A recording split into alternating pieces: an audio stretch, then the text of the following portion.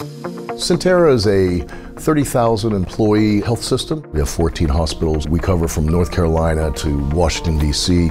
We're one of the main health systems in the area. IT is a very critical part now in healthcare.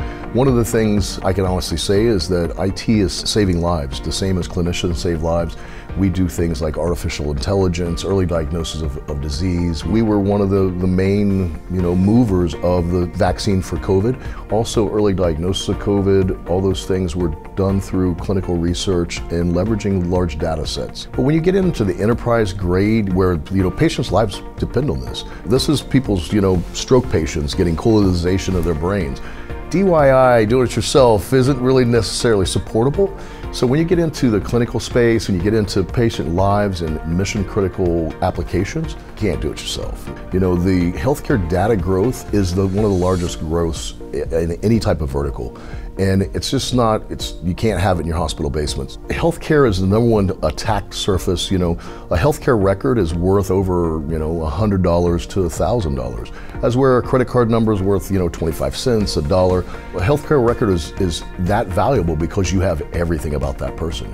All their medical history, you have their mom, their, next to kin, where they live. A healthcare record could be hundreds and hundreds of pages. So getting one healthcare record, you could copy anybody's identity. That's why it's so valuable and it needs to be very secure because of the amount of information that healthcare collects. So we decided to embrace cloud. We were an early adopter. We were one of the first major health systems to go fully cloud with all of our clinical systems. We ended up leveraging the VMware on Azure to put it in cloud. The one big thing that VMware on Azure allows us is to get rid of our legacy applications that aren't supported necessarily in cloud, or we're getting ready to retire them, or they have maybe a 4-year lifespan, or they have a regulatory compliance issue where they have to be around, running for 50 years.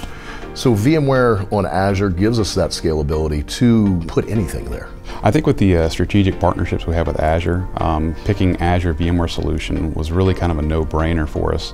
That way it gave us close proximity and low latency to Azure services.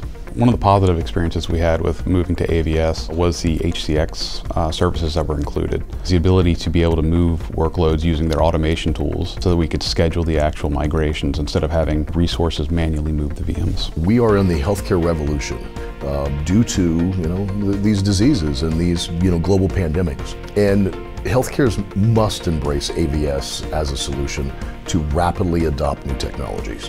Again, we're dealing with patients' lives. It's not about the money, we're dealing with life and death situations, and we need an enterprise solution. VMware is truly the multi-cloud scalable platform.